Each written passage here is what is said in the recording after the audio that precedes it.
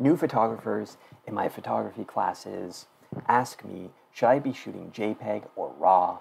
What is a RAW photo? I read about it on a blog somewhere. I don't really understand it. What should I be doing? Here's the thing. When they ask that question, it really needs a visual answer. Rather than tell you all about RAW files, I just want to show you the difference between a JPEG and a RAW and the power of shooting RAW. I'll record all sorts of other videos that explain what a RAW file is, how to edit them and everything, but let me just show you, let me convince you by showing you here.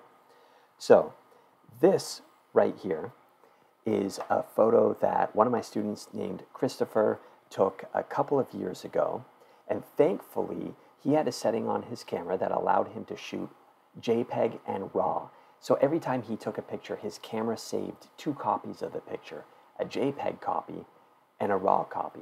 Now, what do you notice about this picture? First of all, it's kind of a cool shot. It's symmetrical. You got train tracks running down the middle, trees on either side. But notice the sky in the background. It's really overexposed, isn't it? The sky is really completely blown out. Now, with a program like Lightroom or many other kind of advanced editing programs, even basic editing programs today, will often let you take fine control over editing your photo. So let's just look at this real quick. And let's say, well, the sky is too dark, so let's try and darken the photo a little bit here.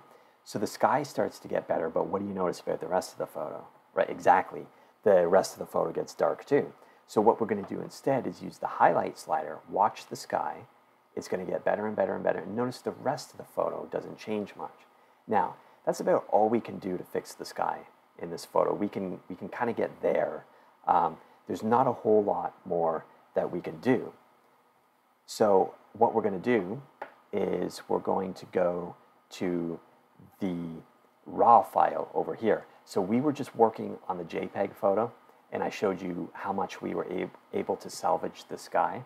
Watch what happens when we do the exact same thing with a RAW file. Look how much sky we were able to save. Let's compare the 2 photos here, side by side. The one on the left is JPEG. The one on the right is RAW. So this right here should convince you. And sorry, the RAW file is taking a while to load. I have a brand new computer, and I really upgraded big time, and it's as slow as molasses in January, as we say in Canada. So here is the JPEG file. Look at the sky. I could rescue it a little bit. Here is the RAW file. I was able to rescue it big time. And of course, we can continue to edit this photo because the rest of the photo is a little bit dark, right? So why don't we bring the shadows up a little bit, something like that. If we want to add a little punch and contrast, we can bring the blacks down like that. And we could even add a little bit of texture. I mean, there's other things we can do, but look at how much we've been able to salvage this picture. And that's the RAW file. When we look at the JPEG file, actually we can look side by side.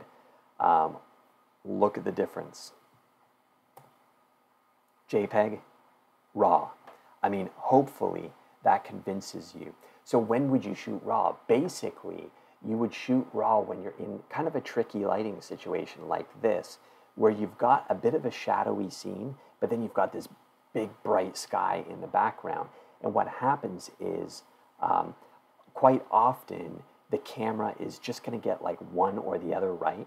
So in this case, what it got right was the trees and the track, and it didn't really get the sky right. The sky got overexposed. So really, the reason why you want to shoot RAW is because you have so much extra leverage when it comes to editing.